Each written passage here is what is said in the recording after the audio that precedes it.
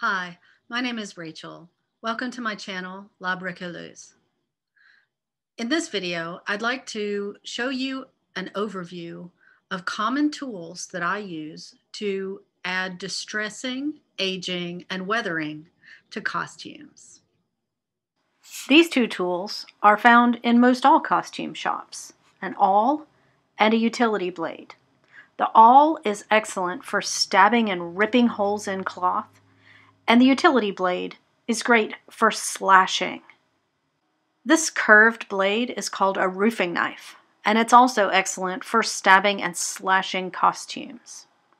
You can buy these blades as inserts for your utility knife.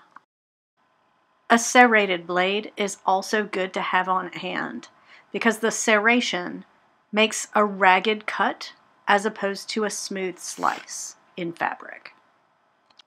In addition to common sandpaper, a set of rasps and files are useful to have on hand for softening and abrading parts of the costume.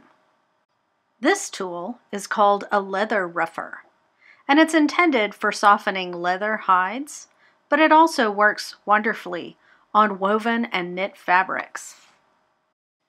A good pair of craft shears are useful for cutting a ragged hem, but what's really exciting here are these thinning shears, which are useful for making a fur garment look mangy and old. That's the end of my video, but that's not the end of potential tools for these kinds of purposes. You can repurpose anything like a cheese grater or a couple of sharp stones or a wire bristle brush to get the effects that you need. Be creative. What do you have lying around that could be a useful aging tool? If you found this video helpful, give it a thumbs up, subscribe to my channel and hit the bell for notification of new content, and join me each Thursday afternoon at 3 p.m. Eastern for my live studio stream.